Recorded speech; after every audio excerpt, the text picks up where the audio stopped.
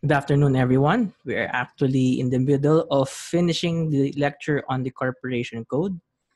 So this is part 8, 9, and 10, and which will correspond to title 8, the corporate books and records.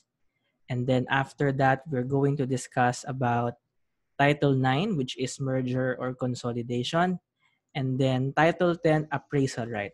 So we begin with title 8, corporate books and records. So let me share my screen with you.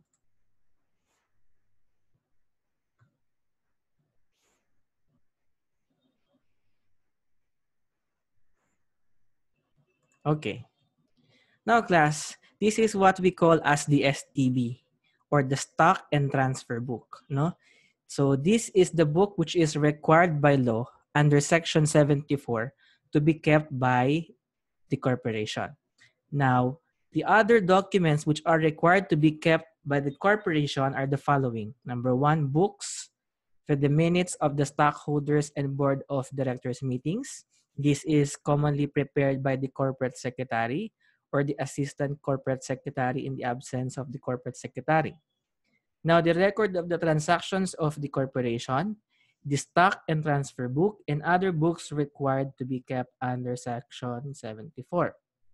Now, what are the contents of a stock and transfer book? Actually, class, for the corporate lawyers, no, we are dealing with these kinds of books for the corporation. The STB would usually contains the following. No, all stocks in the names of the stockholders alphabetically arranged. Ito class yung kulay green na libro no? Na if after you have incorporated or registered the corporation with the SEC will issue the STB or the stock and transfer book. The STB class is where you record all the shares of stocks and the current subscribers of the stock of the corporation. Now, the installment paid and unpaid on all stocks for which the subscription has been made and the date of payment of any installment. Now, you recall that for the unpaid subscription, it can be paid on the date specified in the subscription contract or upon the date of call by the board of directors. Aside from the foregoing class, now you also record the transfer of the shares of stocks of the corporation. Because class, a stockholder can transfer the shares of stocks to another person through a deed of sale or assignment. Or for example, a stockholder dies, then the heirs of the stockholders will have to inherit the shares of stocks left by the deceased stockholders. Now, these transfers class are recorded in the STB or the stock and transfer book. Actually, class, nakalagay dyan yung mga certificate of stocks number, no, and the name of the stockholder, the number of shares of the shares of stocks hold under such name, and then, of course, if a shares of stocks has been transferred to another person, then you have to cancel that entry in the STB and issue another entry in favor of the transferee. So that is how the STB is being kept by the corporation. And then such other entries as may be provided by the bylaws. Now, who makes entry in the STB? It is the corporate secretary. No, the corporate secretary is the one responsible for making entries and in keeping the STB under Section 74. Now, class, as a stockholder, you have the inherent or proprietary rights to inspect the corporate books. Kasi syempre, class, yung mga stockholders, mga investors yan. So in case that they would want to make sure that the corporation is in a good financial standing, now each stockholder can demand to inspect the corporate books. Now, who are the persons who are authorized or given by law the right to inspect the corporate books? Number one, you have the director, trustee, stockholder, or member, the voting trust certificate holder. You remember, class, our discussion in the voting trust agreement or VTA. Now, in a voting trust agreement, a stockholder can what? Mortgage or pledge the shares of stocks in favor of his creditor, no, to secure the payment of a loan. So for example, class, stockholder ka, tapos meron kang utang sa isang tao, no, in order to secure the payment of the loan, 'di ba? Tapos wala kang property na pwede mong iprenda yung shares of stocks mo. Now, if you have pledged your shares of stocks in favor of your creditor, you have to execute what? A loan contract, which is the principal contract, and a voting trust agreement. Now, the voting trust agreement has the effect of making the trustee creditor, no, making the trustee creditor the present stockholder. Kasi class, pag nag-execute ka ng VTA, the shares of stocks standing under the name of the debtor will be canceled and a new certificate of stock will be issued in favor of the name or under the name of the creditor. Now, if the certificate of stock has been transferred under the name of the creditor pursuant to a voting trust agreement, then that creditor will now become the stockholder of the corporation. And since the shares of stock are now standing under his name, he has now the right to demand inspection of the corporate books. So take note that in a voting trust agreement, it is the certificate or the voting trust certificate holder or the trustee creditor who can demand inspection of the corporate books. Now, what happens to the debtor or previous stockholder? Now, unless and until that the shares of stocks issued under the name of the trustee creditor has been reverted back to the obligor debtor former shareholder, then he has no right to demand inspection of the corporate books. Okay. And then another person under item 3 is the stockholder of a sequestered company and the beneficial owner of the shares. Now, class, anong ibig sabihin ng beneficial owner? We have discussed this, I think, in part 3 of our lecture video. Now, when you say beneficial owner, class, kasi minsan, for example, you have a sister or a relative who is working abroad and he or she wants to purchase property in the Philippines. Now, because she has no time to process the transfer of ownership over a property under his name, no, your relative can ask you to put the ownership or title of the property under your name. So ipapangalan muna sa'yo, but in truth and in fact, the property is owned by your relative. Now that arrangement is called what? The relative who is the real and true owner is called the beneficial owner. Siya ang totoong may-ari. He is the real and absolute owner of the property. And then the other person under whose name the property is registered is called the naked owner. Naked as in hubad. The naked owner. Now, the beneficial owner of the shares can also demand inspection of the corporate books. Now, class, you remember I was able to draft a document which is called the deed of trust or declaration of trust, no? When I was working in a law firm in Makati, we have a client and this client doesn't want his name to appear in the corporate books, which is why what he did was to ask another person, his trusted person, to purchase the shares of stocks of another corporation and register the shares of stocks under his name. Now, what we did to protect the client, who is the real and absolute owner of the shares of stocks, is to what? Prepare and draft a deed of or declaration of trust. A declaration of trust, class, ang ibig sabihin niyan, merong trustor at merong trustee. Ang trustor, no, siya yung beneficial owner, and the trustee is the person under whose name the property is registered. Now, the beneficial owner or the trustor can also have the right to demand for the inspection of the books. Okay. Now, class, what is the basis of the stockholder's right to demand inspection of the corporate books? Bakit kaya binibigyan ng batas ng karapatan ang mga stockholders na tignan yung books ng corporation? So sabi dito, as owners of the assets and property of the corporation, stockholders should be entitled to the right of inspection, which is predicated upon the necessity of self-protection. Okay. Now, take note of the limitations given by law on the right to inspect the stock and transfer book.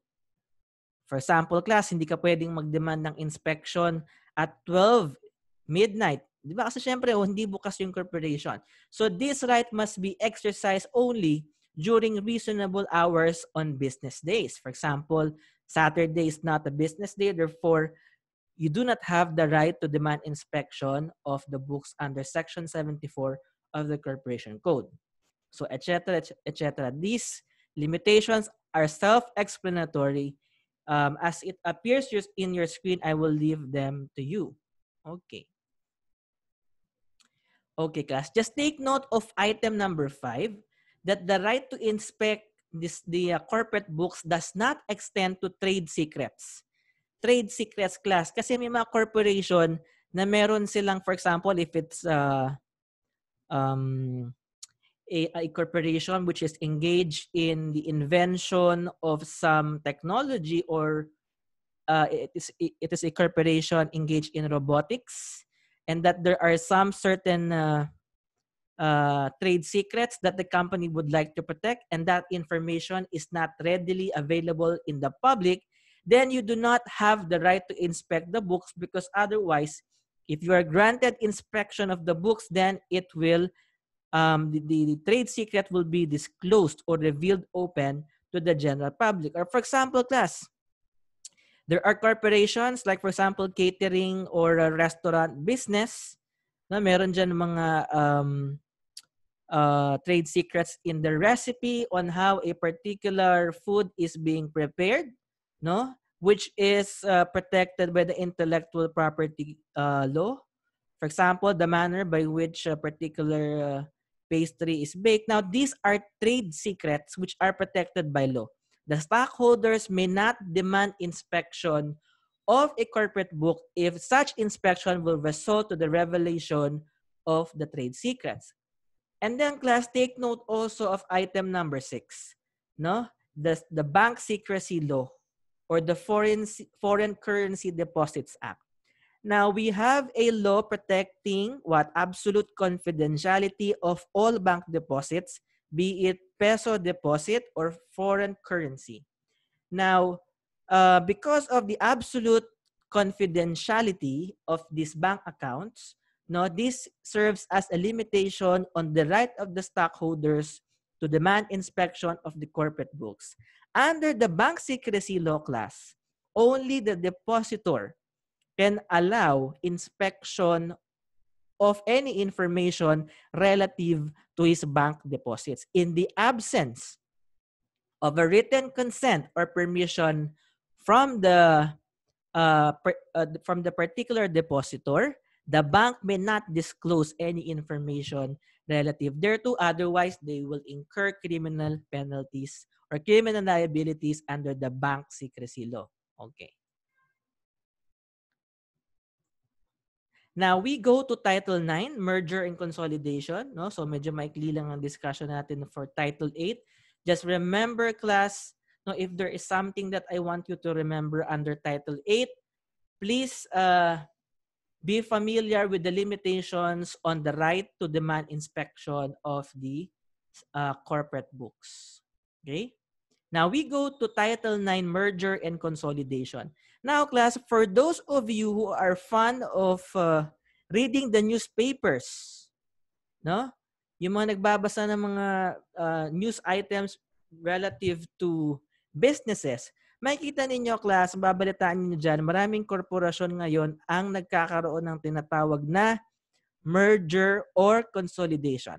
Now, these are form of corporate combinations in order for companies to be able to compete, no, with in the market against their competitors. For example, class, the banks, no, maraming bangko ngayon ang resulta ng merger. For example, Equitable, PCI Bank, no, Equitable Bank and PCI Bank used to be what? Separate banks or separate juridical entities, no, and many other banks, no, and corporations which have resulted to merger or consolidation. Now, class, so what do we mean when we say merger or consolidation? These terms have distinctions. They are technical terms under the law.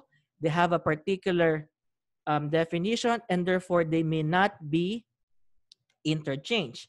Now, when you say merger, this results when a corporation absorbs the other and remains existing.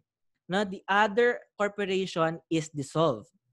And consolidation is the union of two or more existing corporations, no, resulting to a new corporation.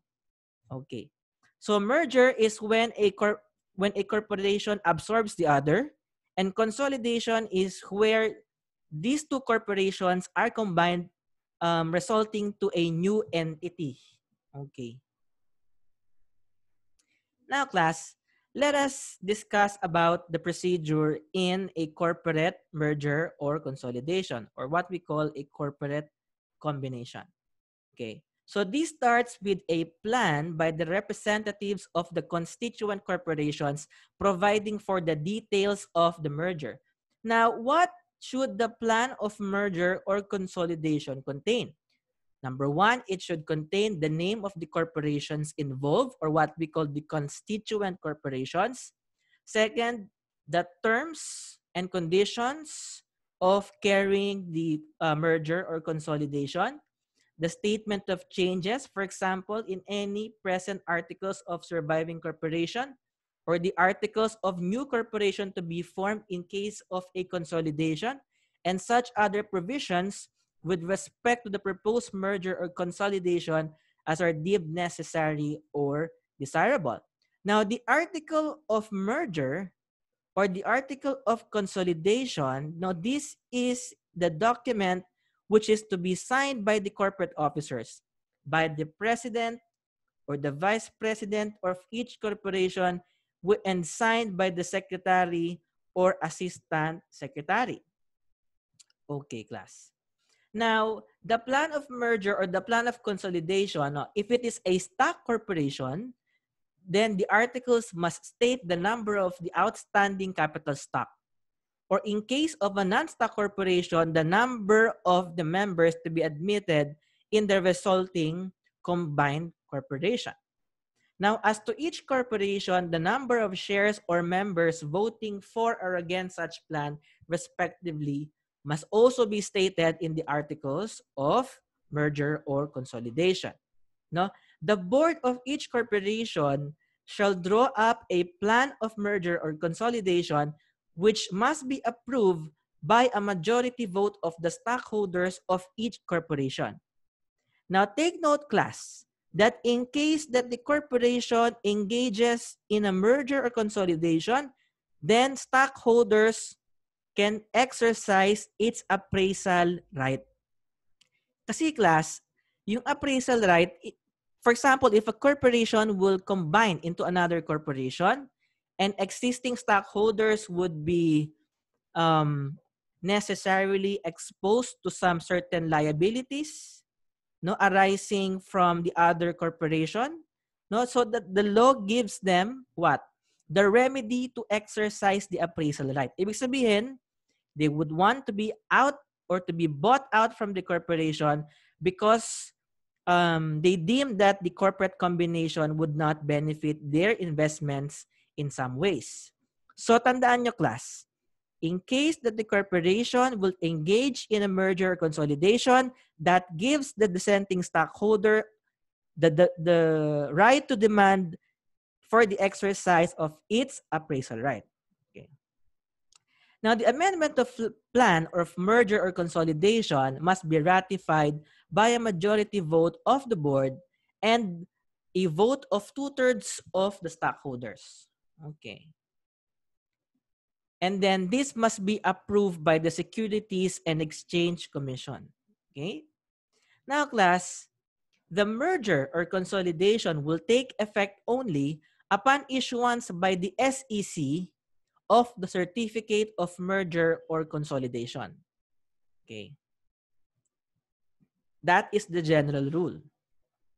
Now, the exception to the general rule is when there are certain corporations class na kung saan the approval of the SEC is not sufficient for in order for the corporation to be successfully merged.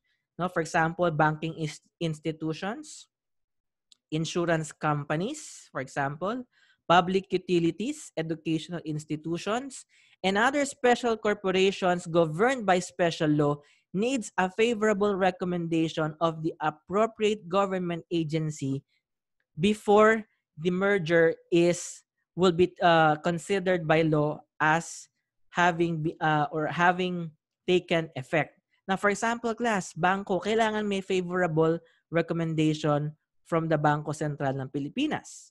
Or if it's an educational institution, it needs approval by the DepEd or the CHED if it's a higher learning institution. If it's an insurance company, it must be approved by what? The Insurance Commission. Okay. In other words, class, before merger takes effect, no, there must be a favorable recommendation or approval from the appropriate government agency. Okay. Now, class, if I want you to remember an important concept under Title IX, that is the effect of merger or consolidation. What happens, class, if two corporations will merge into one entity, or two corporations will have to produce a new corporation out of the combination? Class, take note of the effects of merger or consolidation. Now, the first effect when two corporations merge is that the constituent corporations shall become a single entity. Pag nag-merge na sila, class, in the eyes of the law, they are now considered as a single corporation. Now, the separate existence of the constituent corporations shall cease to exist except that the surviving corporation or the consolidated corporation will now exist as the product of the corporate combination. Now, class, take note of item 3 flashed in your screen. That is the most important effect of merger or consolidation. And it reads, the surviving or the consolidated corporation shall possess all the rights, privileges, immunities, franchise of each of the constituent corporations. Class, take note also of item 5. No? The surviving or consolidated corporation shall be responsible and liable for all the liabilities and obligations of each of the constituent corporations in the same manner as if the surviving or consolidated corporation had itself incurred such liabilities or obligations. Now, what do we mean by this? I remember, class, I used to handle a criminal case in relation to this one. No, ang nangyari dun sa kaso na yon is that a property was sold to my client and subsequently it was transferred to another person through the use of a falsified or a fictitious deed of sale. So anong nangyari, itong bangko na to binenta niya yung property doon sa client, pero na yung title ng lupa nalipat sa ibang tao. Pinalabas na yung bangko na yon nag-execute ng second deed of sale over the same property, transferring ownership of the property to another person. Now, what I did is to file a criminal complaint for estafa committed through falsification of a public document. Now, what happened was, so nagpadala ang prosecutor's office ng subpoena doon sa sa corporation, sa bangko, no? At pinagpapaliwanag sila kung bakit dalawa ang deed of sale nung property. From the bank to my client and from the bank from another person. So bakit dalawa ang deed of sale? Binenta mo na. No? Binenta mo na sa isang tao tapos binenta mo na naman sa pangalawa. Now, when the corporation or the bank filed its counter affidavit, okay, guess what? Kung anong defense nila? Ang sabi ng bangko, class, hindi kami yung korporasyon na nag-execute ng deed of sale. Hindi kami yun. Kasi yung corporation na yon is another corporation and it is not us. Okay? It pertains to a different corporation. Okay, so binasa ko yung counter affidavit. And then it turned out, class, na nagkaroon na pala ng merger between these two banks. Previously, magkaiba silang bangko. No, meron silang separate juridical personality. But then again, nagkaroon na sila ng merger. Meaning to say, nag-combine na sila and now, iisa na silang entity. Now, okay, if you are the lawyer or the counsel for the buyer, no, what will you argue? You argue the effects of merger or consolidation. Ang sabi dyan under paragraph 5, the surviving corporation shall be responsible and liable for all the liabilities and obligations of each constituent corporations. So class, ang sabi ng batas, kapag ang dalawang korporasyon ay nagsanib, no, nag-combine, lahat ng liabilities and obligations noong dalawang korporasyon ay malilipat doon sa bagong entity. Ang sabi ng batas, in the same manner, no, the liability is imposed in the same manner as if the surviving corporation had itself incurred such liabilities or obligation. Ang sabi ng batas, class, it is as if that the merged consolidation, the surviving corporation, had itself incurred. Ibig sabihin, it is as if siya ang umutang. It is as if siya ang nag-enter into a contract with another person. In other words, class, the law is telling you that the merger or consolidation does not have the effect of extinguishment of obligation. Okay, let us go back in our study on the law on obligation and contracts. Diba sa law on obligation and contracts, nakalagay doon ang different modes on how an obligation is extinguished. Now, merger or consolidation is not one of the modes of extinguishment of an obligation. Which is why, class, in the same manner, if two corporations have combined, then whatever obligation or liabilities the other corporation has incurred prior to the merger will have to be carried away or carried into the new surviving or consolidated corporations. So take note of item number 5. Okay. So these are the limitations of merger or consolidation. These are flashed in your screen. No, it must be consistent with the corporation code, etc., etc. These are self-explanatory. I leave them to you. Now, class, we go to Title 10, Appraisal Rights. No? This is the last topic for this episode, Appraisal Right. Now, class, ano ba yung appraisal right? Class, yung appraisal right, no? Ito yung karapatan ng mga stockholders na i-require yung corporation na bilihin yung shares of stocks ng stockholder na yon. Ibig sabihin, ibinabalik niya na sa corporation. Wini-withdraw niya na yung kanyang investment. Now, what are the instances given by law when the stockholders can exercise its appraisal rights? So, class, memorize the instances or the circumstances wherein appraisal right may be exercised. Class, you have to memorize all of these items flash in your screens. 1, 2, 3, 4, 5. Memorize, class.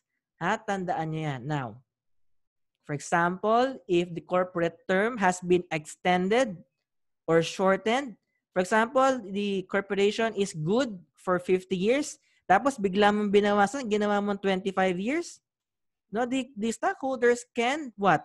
Pull out their investment from the corporation. Or for example, under the Articles of Incorporation, ABC Corporation is to exist only for 10 years. Now, the stockholders having in mind these corporate terms, inisip nila investment nila for 10 years lang. So, okay lang. Now, pag in-extend mo yung corporate term, no, the stockholders can also pull out their investment by exercising their appraisal right. Now, what else?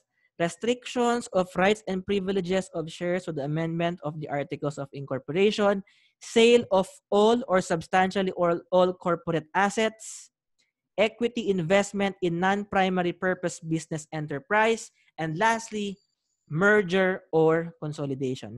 Now, class, I want you to understand the concept of sale of all or substantially all corporate assets. Okay, class. In practical application, isipin niyo nag-invest kayo, for example, to a certain corporation. Now, nabalitaan nyo sa dyaryo na nililiquidate na nila yung assets nila. When you say liquidation, binebenta na nila yung assets nila. No, so syempre magkakaroon yan ng adverse effect as regards the stockholders. Iniisip nila, nalulugi na ba yan? Bakit nagbebenta na ng assets? Now, in case that the corporate assets are being sold, the investors, the stockholders, can demand for the payment of their shares of stocks, or in other words, ma-buy out na yung investment nila from the corporation. No? Now, anong ibig sabihin, class, nung sale of all or substantially all corporate assets? Class, yung sale of all assets, madali intindihin. Kapag binibenta na, for sale na lahat ng assets, wala nang matitira, pwede ka na mag-exercise ng appraisal rights. How about the sale of substantially all corporate assets? Anong ibig sabihin nun? No? Sale of substantially all. Ibig sabihin, hindi lahat. Pero parang lahat ng corporate assets. Now, class, for example, ABC Corporation is engaged in the business of production of ice, yellow. Nagbebenta sila ng yellow. Okay. Now, may mga tools, di ba, in the creation of a tube ice. Meron silang machineries, and then merong water tanks, no? And then merong warehouse. Now, class, in case that, for example, the board of directors has issued a board resolution to sell the machinery which creates the ice. Diba, ibebenta na nila yung mga yung mga tawag dito, yung mga makinang na gumagawa ng yelo. No, pero yung warehouse hindi pa nila ibinebenta. Now, class, the question is, will the sale of the machinery which creates the ice would justify a stockholder from exercising his appraisal right? Ha, hindi pa binebenta lahat ng properties, class, ha? Hindi pa lahat. Andun pa yung warehouse, ha? Andun pa yung water tank. Ang binebenta pa lang, class, is the machinery which creates the tube ice. Now, my question to you is that, can the sale of the machinery which creates the tube ice justify the exercise of the appraisal right? Now, the answer to that question, class, is yes. Yes, yes, yes. Because, class, the sale of the machinery which creates the tube ice will render the transaction of the business beyond control, or it will the sale of the tube ice will disable the corporation from proceeding with its business transaction. Ibig sabihin, class, pag binenta mo yung asset na yan, kahit may matitira pang asset, the corporation will not be able to go on with its business transaction.